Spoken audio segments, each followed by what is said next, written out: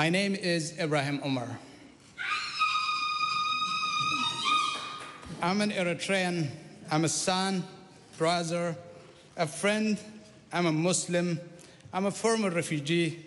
I'm a trade unionist and living wage activist. But most importantly, I stand here today in front of you, bursting with pride as a Kiwi who lives at Aotearoa, New Zealand. My journey to this place has been the long one.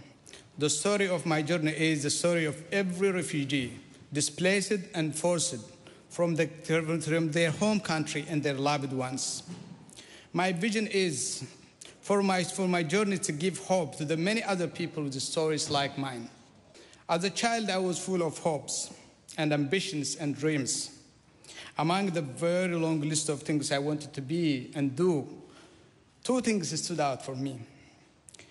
To be a football player, like Ronaldo from Brazil, or a politician. But those dreams were cut short by a brutal dictatorship that killed dreams of thousands of young Eritrean men and women. Mr. Speaker, my home country, I saw how politics and politicians ruined people's lives, and hence I gave up my dream to be a politician. My homeland has a long history of invasion and colonization by first Italians, the British, and then Ethiopians. The impacts of colonization are still being experienced as I speak here today. Right now, Mr. Speaker, tens of thousands of innocent Ethiopians are being displaced by this unnecessary and senseless war in Ethiopia. In the last 2 weeks alone, 40,000 Ethiopians have become refugees and fleeing to Sudan for safety.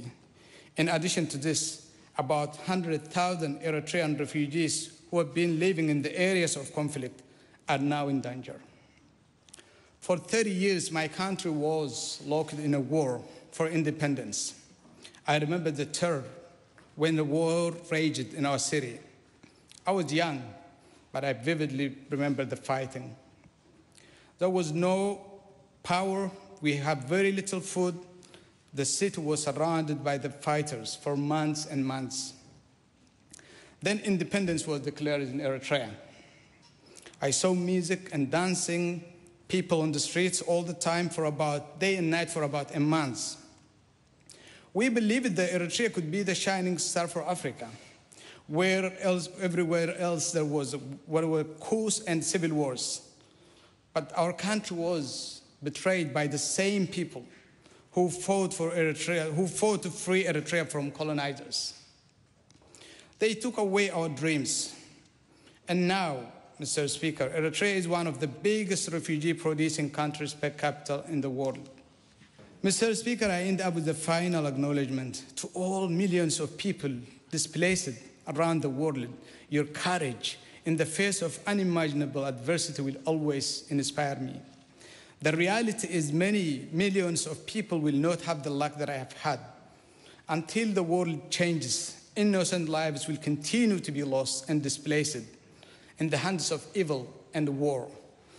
That is what we must change. That is what we must change, Mr. Speaker. In my mother tongue, which is called Saho, I just wanted to say to these people, Sin abliukane, which is I see you. Sin arar abiukane, which is I feel you. Inshallah, prile sinakane, which I will be on your side and fight alongside you. Norera, tena koto, tena tato katoa.